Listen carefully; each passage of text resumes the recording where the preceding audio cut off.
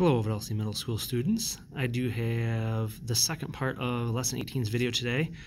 If you want to, here's the problems we're doing. You'll be doing in that problem set on page 82 and 83. You'll be doing problems 1 through 5 and number 8. So if you want to try those first and then watch the video, or some kind of combination of the two, or watch the video first then try the problems and practice them, it's up to you, but there'll be some Schoology problems afterwards. Alright, for number 1, we have toy company redesigning its packaging, and the new packaging is going to be a little different than the old packaging. A ½ inch on the old packaging is 1/3 of an inch on the new packaging. So in the old packaging, a ½ inch will translate to 1/3 of an inch in the new packaging. Well, it says the car length on this is going to be 2 inches long. So 2 inches translate to how much on the new package? Well, cross multiply what I can. 1/3 times 2 gives me 2/3. And then take that answer, and I get 2/3 divided by 1/2. Keep, change, flip, and I get 4/3 or 1 1/3. The new image on the new package will be 1 1/3 inches long. And in St. Louis, they're creating a welcome sign, and the scale is 1/2 inch, represents 7 feet.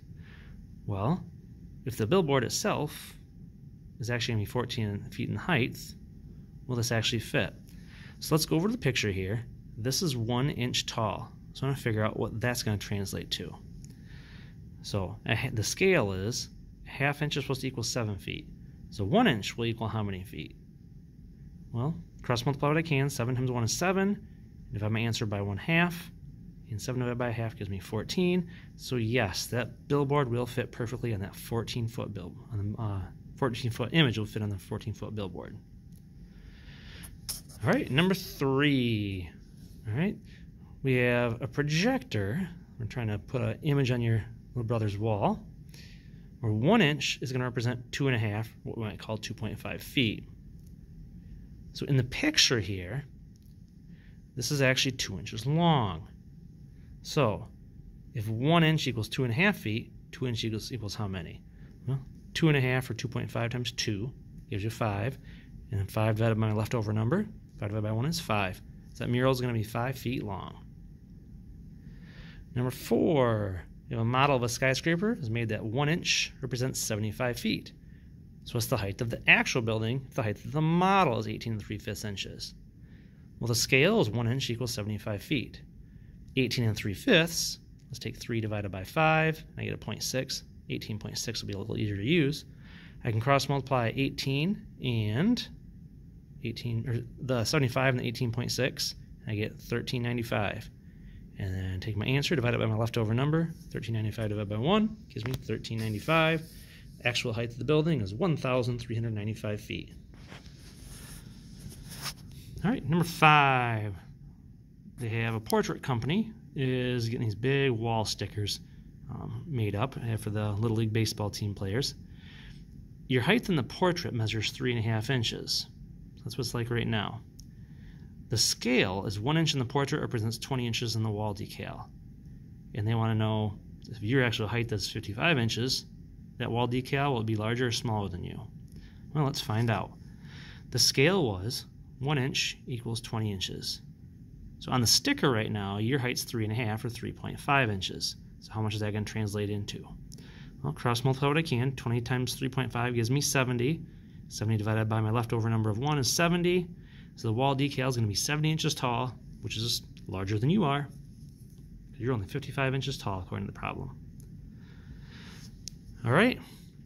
Last up, we have a model of an apartment shown where 1/4 of an inch represents 4 feet in the actual apartment. That's what the blueprints would say. So if you measure this out, we're going to go with 9/16 of a measurement here. And the bedroom here is 1 1/8 inches across. All right, now we're going to get all these fractions. We're going to convert them to decimals. These are ones that we can actually convert. Easy. 1/4, back from my original information, I'm going to use 0.25. 9/16, if you take 9 divided by 16 in your calculator, you get 0.5625. And 1 1/8 becomes 1 point. Take 1 divided by 8, and you get 0.125. So 1.125. Those are the numbers we'll use, make it a little easier on our calculators.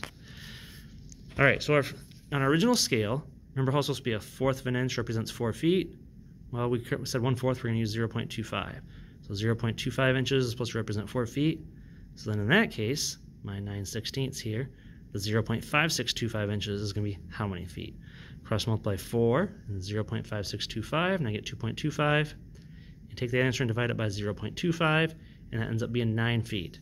So this measurement here, the 9/16, becomes 9 feet. And same scale, 0.25 inches equals 4 feet. So the longer measurement of the bedroom, 1 1/8, or what we called 1.125 inches, is going to equal how many feet? Cross multiply 4 and 1.125, and I get 4.5. Divided by my leftover number of 0.25, and I get 18 feet. So my measurement here is going to be 18 feet. So the actual bedroom ends up being 9 feet by 18 feet. All right, so that's some of your examples from lesson 18 now, and then you'll be able to practice some on your own in Schoology. Thanks for watching.